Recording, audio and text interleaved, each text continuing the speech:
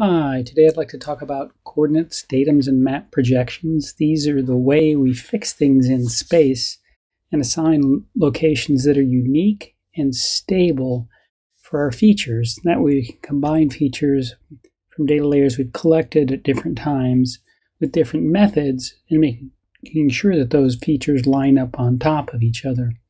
We have two general views of the world. One is this rather complex latitude-longitude sphere, and then the other is a planar system. In our GIS, we typically store this planar system. So you see this green square. We have a north arrow heading up in the Y direction and an east arrow in the X direction, and up is vertically out of the plane. Unfortunately, the world isn't a plane. The world is a sphere, and when we're working with small areas, the sphere and plane are almost the same, but as that plane gets bigger, the deviation from the sphere in area, in direction, and in shape gets too big to manage. Since we want our GIS to be seamless across space and to bring different data in from different projects, we typically store our data in a planar system or in a geographic or spherical system and convert back and forth through something called a map projection. That's the next lecture. So we have to be aware of both systems, but first we have to be aware of this latitude, longitude, or spherical system because that's the base against which all other things are measured. We typically imagine the world as being a plane and of things being measured relative to each other on that plane. That's fine as long as we stay within our small area, but we can't take this planar representation and generalize it across space because, as I noticed, or as I mentioned earlier, the planes and the spheres vary. But still, the plane is our Cartesian system, and by Cartesian I mean it's this right angle system where all the lines are parallel to each other in either east-west or north-south direction, and they intersect at a right angle. Now, if I extend this, I have to distort the world. If I have a system that's just set for a small area and I optimize for that small area, my measurements can be consistent. But if I switch to a different area, let's say 200 miles north, and use this same system, the errors will compound, and 300 miles north, the errors, the distortions get even greater. So even for the whole state of Minnesota, I have a hard time finding a Cartesian system, a right angle system, that I can use from south to north in the whole state. There isn't anything that fits the state well enough so that I don't get huge distortions on the orders of several feet in a mile. And if you're working with a property line, if you tell somebody that their property next to the neighbors is off by several feet, they're not going to be happy with you. So we have to work with a spherical system. The spherical system has a latitude and a longitude. So these are measures of angular displacement around an axis. Now in this case it's the North Pole axis for the longitude, and it's an axis at right angles to that North Pole axis. For the latitude, we're going north and south at right angles to the equator. So the latitude is how far north you go, the longitude is how far east you go. With an origin 0, 0 that's set arbitrarily on Earth. Now there's another measurement, a radius, for a simple spherical system. For an ellipsoidal system, which you talk about in the book, there are two radii, one in the equatorial direction and one in the polar direction. And we need both of those because although neither of these is an exact model of the Earth, the ellipsoid gets closer to the true shape of the Earth because, as we noted, as the Earth spins, it kind of bulges in the middle and flattens north to south, right? We have 360 degrees around the equator or around through the poles. You might wonder, why do we have this weird 360-degree measure, 60 minutes to a degree and 60 seconds to a minute? Well, the Sumerians, who kind of developed this as a practical tool 4,000 years ago, realized that if I have a radius and I lay that radius around a circle, it's approximately 6 times around the radius fits. And so I can very practically lay out circles or distances or measure angles by using these radial or radius measures. And since there were 6 of them, they said, well, we want it to split equally. And they used a base 10 system. So they said we're going to have 60 degrees for each of these subtended areas, and 6 times 60 is 360. And in keeping with that, they wanted to have the 60 minutes because they wanted to subdivide it further in 60 seconds to make their math easy. So they developed it that long ago.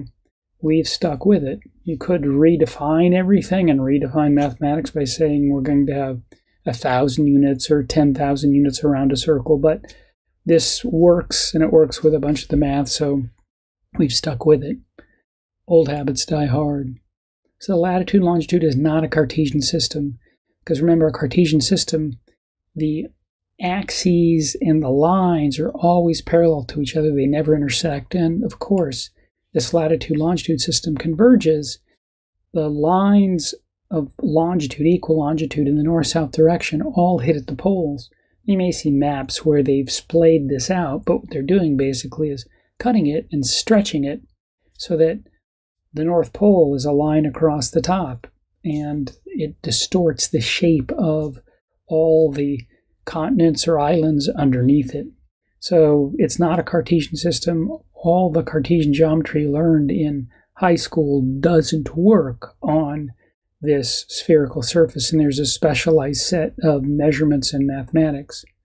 One of the useful things to keep in mind is that we always measure distances in a great circle distance. I'll have a graph in a second that'll show you. A great circle is any plane that cuts through the center, intersects the center of the sphere, defines great circles. And so it has to be on a plane that, if extended through the center of the Earth, actually hits the center.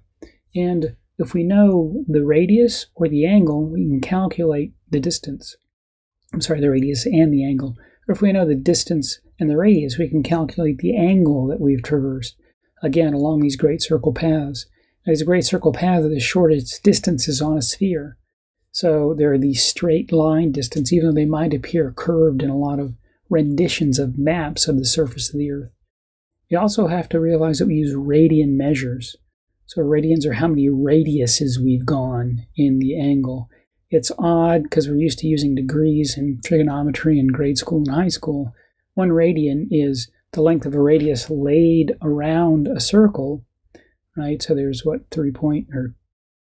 pi, so 3.14 times 2, or 6.28 radians around a circle. 1 radian is 57.2957 degrees. So we have to do this conversion that's inconvenient. Now again, great circle distances are shortest distances on spheres.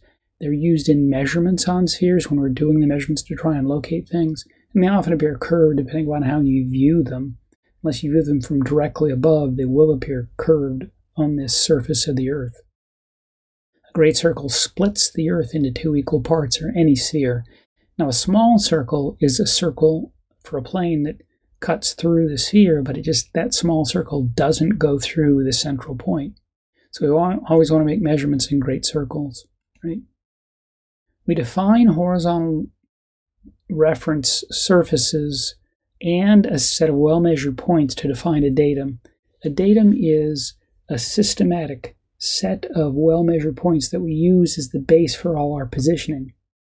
So we have to both have the sphere and the points on the sphere. So we have to come up with a set, in this case, in the book, a horizontal or semi-major axis and this vertical or polar or semi-minor axis. Then this equation defines this ellipsoid, which is a special kind of sphere. Now, if A equals B, it's just a sphere, and we'll call it a spheroid. And then we also have to define the location of the center. For the center location and then the length and orientation, we've defined this sphere or ellipse in space. Then we have to measure points on top of it and locate those points. And those two things together, a definition of an ellipsoid or a definition of a sphere, and the well-measured points on top of it, often monumented, give us a datum. Well, how do we know where the center is?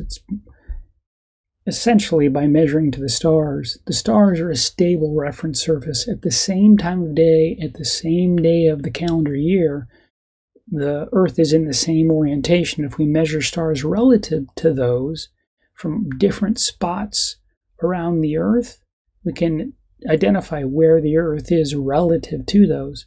And if we measure those in different times of year, we can also improve our notion of where the Earth is in the orbital path. That's effectively how we do it. We're measuring against the stars that are stationary as far as we're concerned, right? So these astronomical observations help us locate where the Earth is, and if we're on different parts of the Earth, the shape of the Earth. So that's how we, in really broad figures, get the shape of the Earth and the location of the Earth. Then we measure, again, using a combination of astronomical measurements and measurements across the surface of the Earth, well-defined points.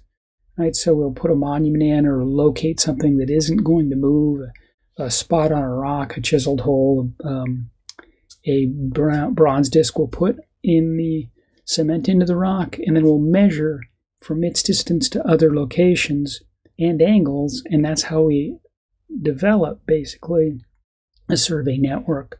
So astronomical observations to get the shape of the Earth, the specific spheroid or ellipsoid we're going to use, and then laborious ground measurements to get the locations of points. Then anything else we want to measure, we can measure relative to those points. Now you have to realize, since coordinates are measured, all measurements contain errors. Right? So we'll have assumptions about the shape of the Earth and where locations are, and then we'll make measurements out from them. But it might be a rainy day or a foggy day, or it might be difficult to repeat the measurement. There's a little bit of error in the instruments and in the person using it. So these distances won't be measured to whatever arbitrary accuracy you want, and hence there'll be some error in the measurements. If I retake the measurements, I will get a different distance. And over the last 400 years, we've struggled to improve these with major leaps, with major improvements in technology, so that we get hyper-accurate measurements. And we've come pretty far. Really, the last 30 years are kind of the golden age of measurements, where for relatively low costs in time and money, we can get millimeter measurements, sub-inch measurements, tenths, hundredths of inch, when it used to be thousands of dollars, millions of dollars, and years of measurement to get that accuracy. Well, what is our system based on now? It's the very long baseline interferometry, a bunch of huge radio antennas that are focused on quasars. There's about 100 of them around the world, and they measure them simultaneously as the Earth spins. And with very sophisticated analysis, we can locate those precisely at any point in time to within millimeters, so hundreds to thousands of inches for the antenna center focus point. From those, then, we can use GPS or various other satellite-based systems and ground-based timing systems to locate a much greater density network of points. So we have points all over most of the continents that are measured at every point in time. And as we measure over changing times, we can actually get the velocities.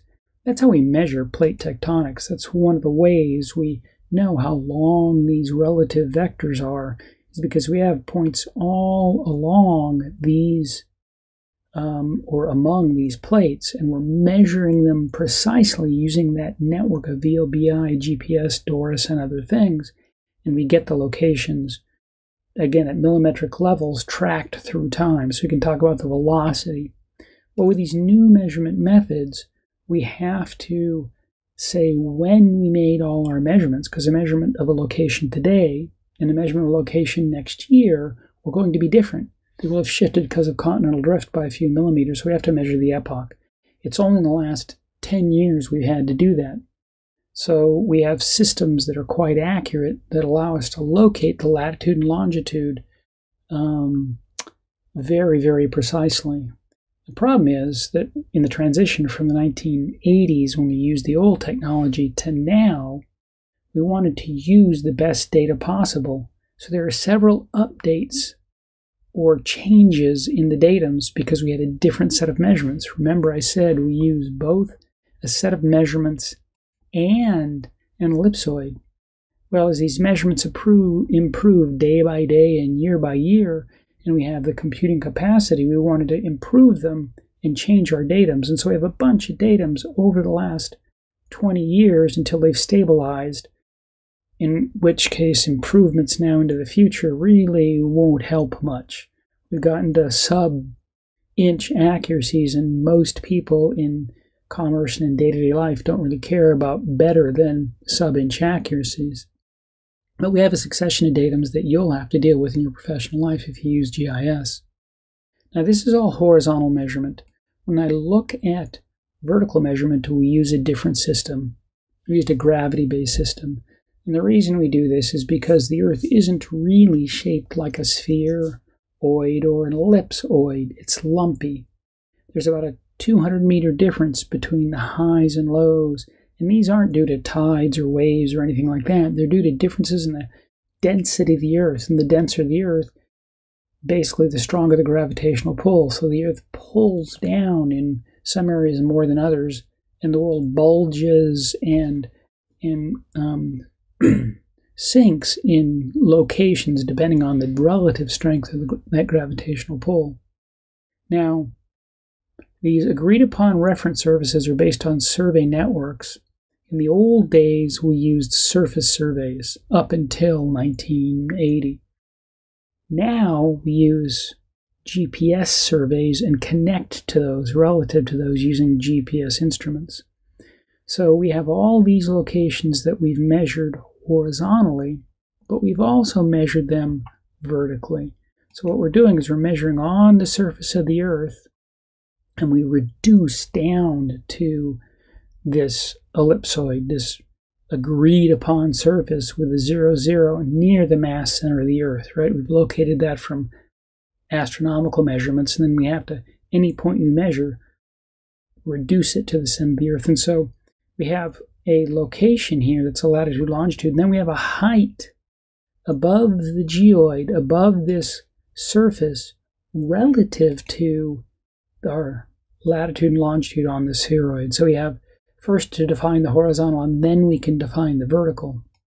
Now, I said we have a whole bunch of different datums. It's because there's that pre- and post-satellite period, right? Datums were national. We had these networks going across the continents because we mostly used optical measurements. The origin was near the geometric center of the Earth, but our measurements of the stars weren't that great, so the geometric center wasn't really as well placed and relative to the mass center. We fixed the stations of measurements and we propagated error from there. See, we had this notion beforehand that if we measured the plates and we measured on these plates, they were stable. And so once we got measurements improved to points, those points would be static. The points really didn't move around. But it was in the 1960s where it became clear that no, the plates actually are moving around. A bunch of data came together from various observational efforts and studies to say, no, it's unequivocal. The plates are moving, and the static view of the world is no good. And so that occasioned sort of a switch to satellite-based global datums. The idea was instead of having just one static Earth we measure, we have to measure the plates, points on them, and how they're moving. And that drove the development of satellite geodesy and these VLBIs and the whole network we have now. We have to periodically re-estimate the location of things and measure how the plates are moving and distribute the error in our measurements across the network. We have to really worry about point velocities and worry about when we took our measurements.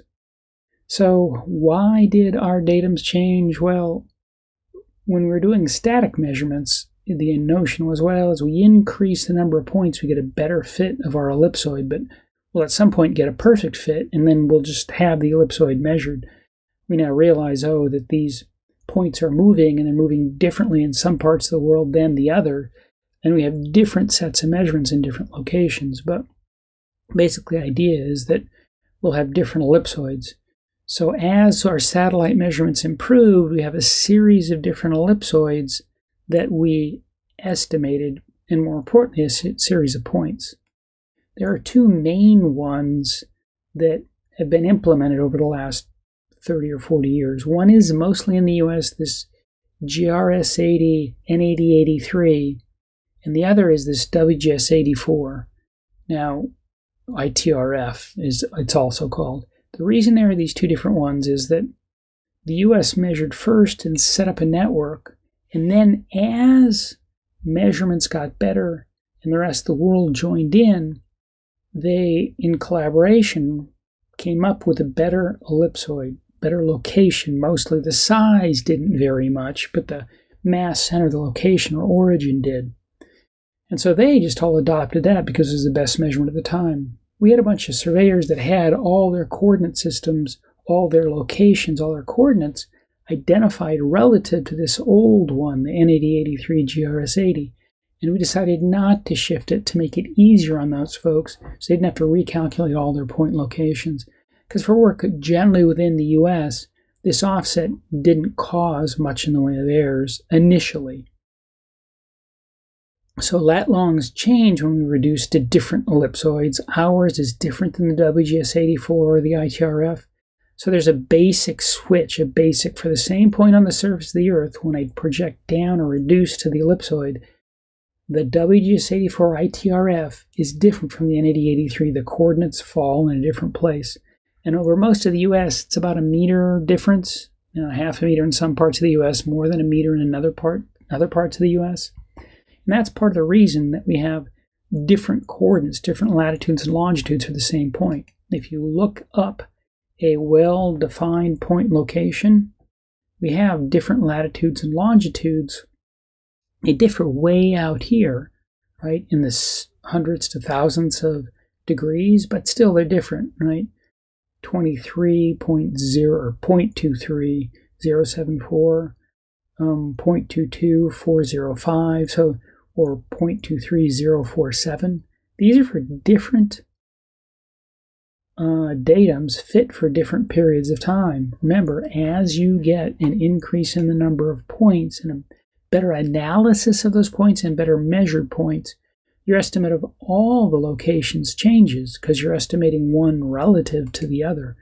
And so with different datums, we have different measurements, different locations. And so you have to be careful to make sure that we have the same datum when you're combining data. You have to have the same location base, the same ellipsoid, and the same set of measurement points against which things are measured. So the datums change. Well, how much do the datums change through time? From the pre-1980s datum to the first 1980s datum, there's about a 120-foot shift on average in the US, 100 foot, something like that. And then the N8083s, through time, as we developed the satellite-based system, shift some. In this particular case, this is 4 centimeters and 5 centimeters. They're shifting about 2 inches between these different datums as they improve. And then there's that difference in the WGS84. Remember, we have a different origin for our ellipsoid, and so there's about a meter difference for this particular well-measured point. So within the N8083 family, the shifts aren't great for this point. For some points, these are in the 20 to 30 centimeter range or foot range, but after that, it's a few inches as the measurements got better and better from the early 1980s until really today. We do have that one convention difference, though, that drives the difference between the WGS84/ITRF and the N8083, which we use mostly in the US, and that's about a meter off. As you see, the points clustered here are various changes in location for a point as our measurements get better, not as the point moves. And then the difference due to convention between the ellipsoid the rest of the world uses and the ellipsoid we use here in the US, right? So our coordinates change within each family of datums or between families of datums. These coordinates change through time within the family because we get better measurements for each datum. Which is, we get more and better measurements within the datum, not them more and better datums. I created this for the first textbook or second edition to show how these these coordinates and datums change through time. Now, each of these is a different datum. It's a different estimate of where points are, and perhaps a different ellipsoid or spheroid for the shape of the Earth. So there was one in 1986 for the NAD83 family. There was a quick succession one in 88, 89, the Harn system, because they realized while they were bringing this out that this GPS allowed us to make much better measurements, much more accurately, but they couldn't coordinate it across the country. So they led each state or small consortiums of state to develop their own local networks.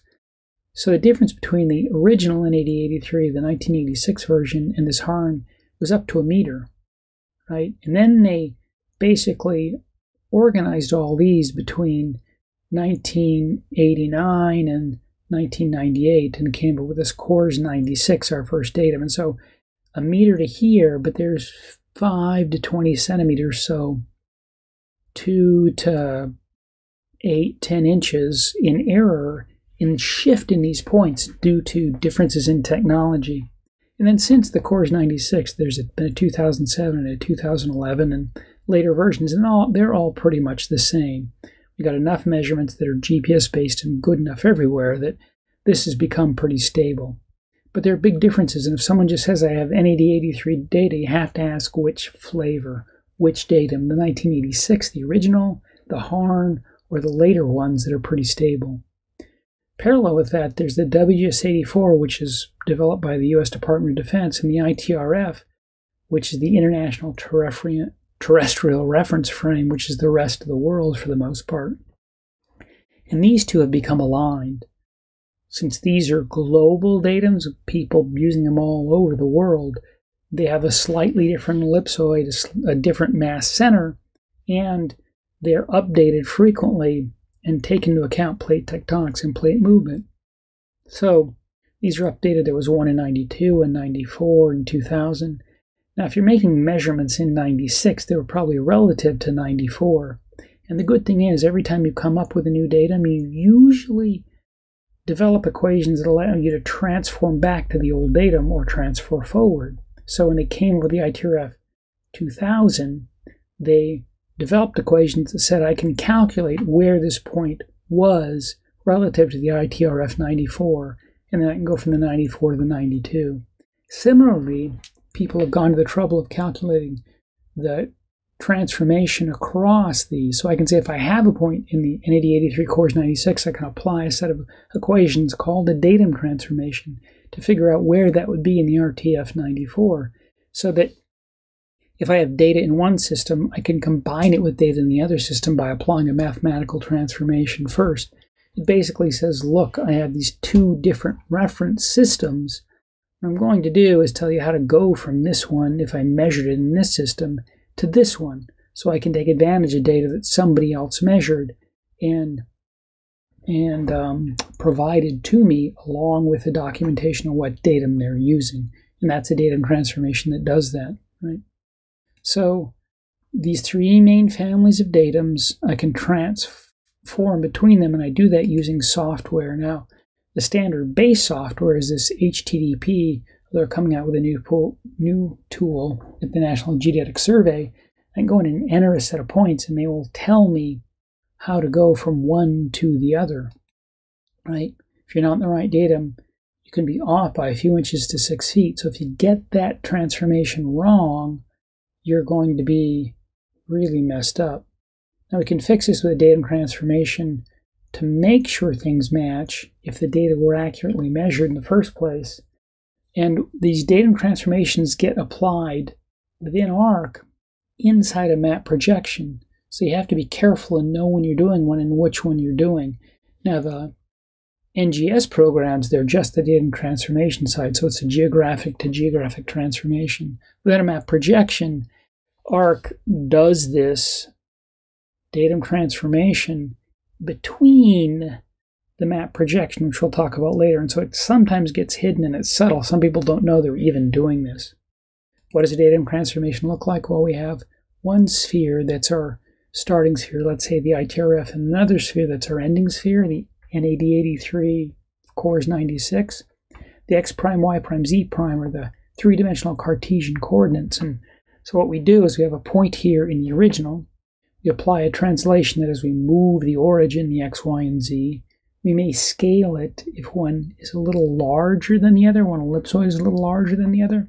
Then we rotate around all three axes, and so we can take a point on this surface and say where it would be on this surface. That's what the datum transformation does. It transforms from one datum to another.